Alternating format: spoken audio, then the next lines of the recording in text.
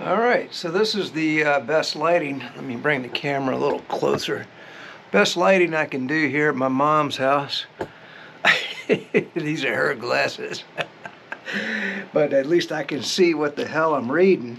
Now, one of the things I ran into on the trip was I couldn't figure out how to operate the doggone automatic high beams on the Toyota Prius Prime. And so finally I pulled the manual in here, and I've been reading it. So the automatic high beam uses an in-vehicle front camera, obviously, to assess the brightness of street lights and the lights of vehicles ahead, and automatically turns the high beam on and off as necessary. Now, as I was driving for 17 hours in the dark, a lot of it, I couldn't figure out how to operate this damn thing. I mean, because, I just drive around Florida. I mean, and when you're driving locally, I mean, how often am I out at night driving, for many miles? And so this was a real problem for me. So I just thought I'd make a quick video about this and just throw it up on YouTube. So, limitations of the automatic high beam. I'm just reading the manual to you.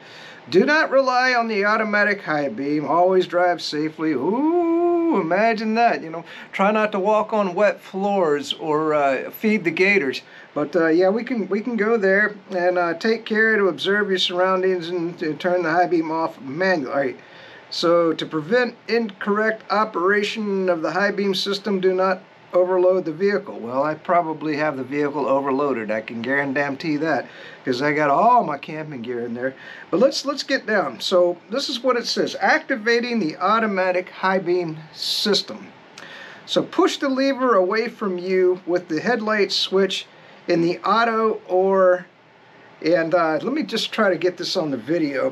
All right, I know the lighting is bad, but maybe we can get this. But it's kind of like a little well, I don't know. I don't even know how you describe that, but it's the, well, actually I can. Hold on.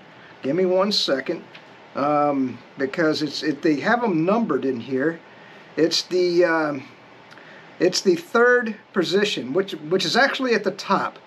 Okay, so you're going to go all the way up to the number 3 position, which is the headlights and all lights listed above except daylight running lights turns on. So really all you do is you take that light switch and just turn it all the way to the top. That's the number 3 position. That's what you're going to want. Okay, so put it in that position, the auto or that 3 position. Press the automatic high beam switch. Now, I know you can't see it, but let's try to get this on the video. I don't know. But anyway, it's kind of down on the left-hand side, okay? And it'll say auto on the switch. And so the automatic high beam indicator will come on when the headlights are turned on automatically to indicate that the system is active. So this is where I was missing. Because, man, I tried every single one of the light, I kept turning the thing up, turning it down. And so for me to be going down these country roads, because, I drove through a national forest in Georgia, and I couldn't figure out why the automatic high beams wouldn't work. Well, I didn't press this doggone switch, which is down on the lower left side, okay? And just, it says auto there. So then, so this gets kind of crazy. So turning the high beam on off manually, okay? Pull the lever to the original position, okay? So yeah, when you with the old cars, I mean, you flip the switch forward and flip it back, and that's what I was doing the whole damn way for 17 damn hours trying to get to Lynchburg, Virginia from Florida, doing it the old-fashioned way. But I thought I had these automatic high beams that I couldn't get to work, and plus I can't pull the manual out while I'm driving 60, 55, 70 miles an hour, But anyway, pull the lever to the original position. The automatic high beam indicator will turn off. Okay, push the lever away from you to activate the automatic high beam system again.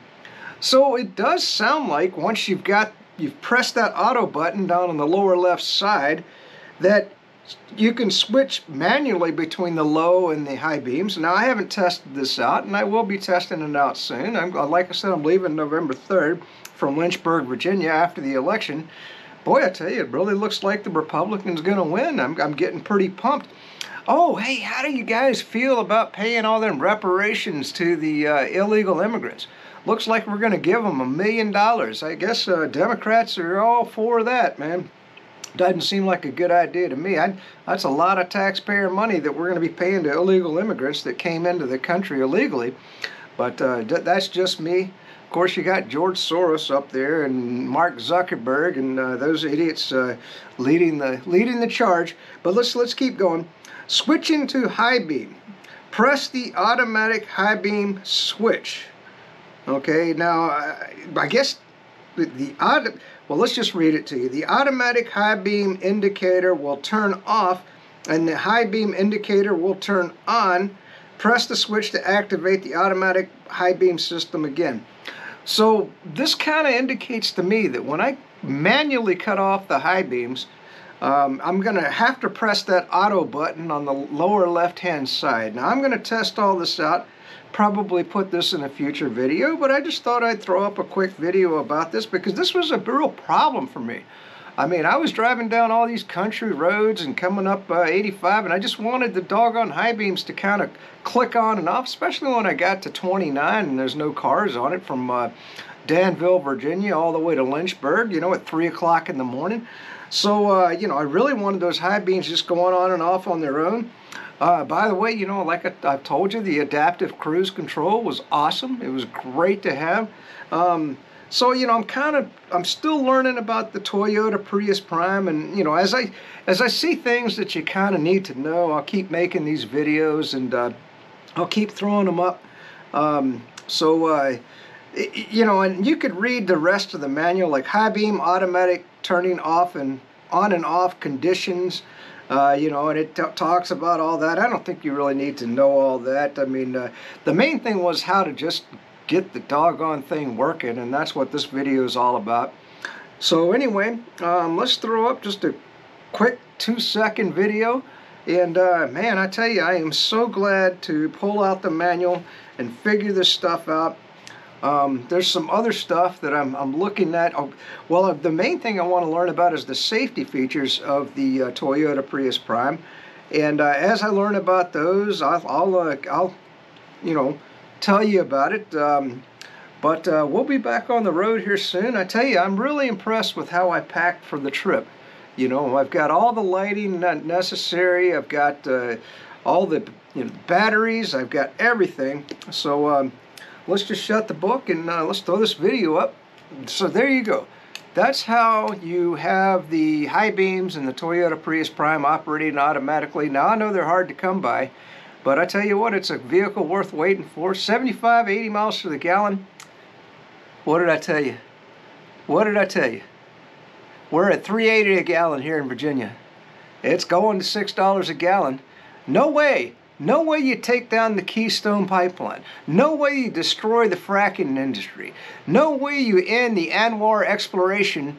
No way you enable the Russians to have their pipeline going into Europe and not have the gas prices go up. You guys enjoying your $4 a gallon? Well, I heard it hit $7.80 a gallon in California. I can't even picture that. Well, guess what? Since I've been to Lynchburg, Virginia, I just plugged the car into my mom's house.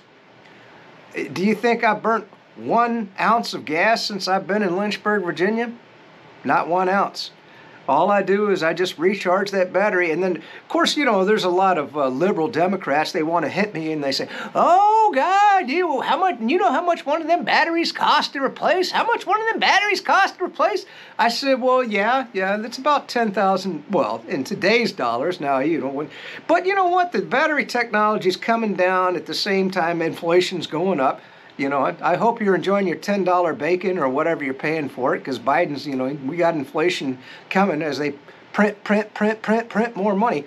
But anyway, you know, I said, well, you know, as long as Toyota stays in business, I have a 10-year warranty.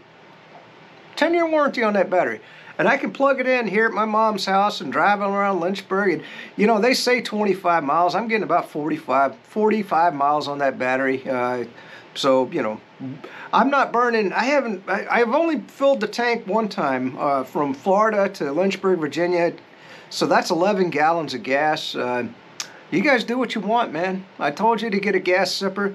So now I've got the ADV 150 getting 100 miles to the gallon. That's my motorcycle. And now I've got the car getting, well, here in Lynchburg, 133 miles to the gallon. But you're going to see $6 a gallon, and I know Democrats are all for it. It's the new Green Deal, baby. That's what they want. They want them gas prices going up. And, of course, my wife's getting 22 miles to the gallon and thinks she's going to charge it to the joint account.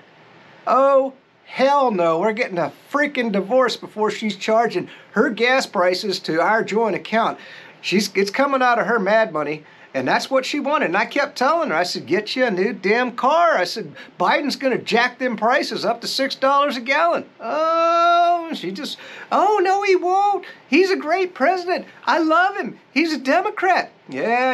You keep enjoying it. Keep enjoying your inflation. Keep enjoying your $6 a gallon. And by the way, all you Democrats, I hope you're out there enjoying your 22 miles to the gallon. There you go. That's it for this video. Let's put it up. Peace out. Let's do the mantra. Freedom! Oh, freedom!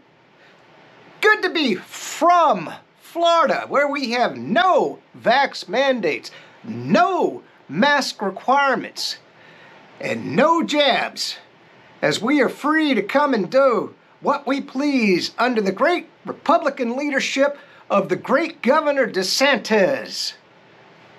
Peace.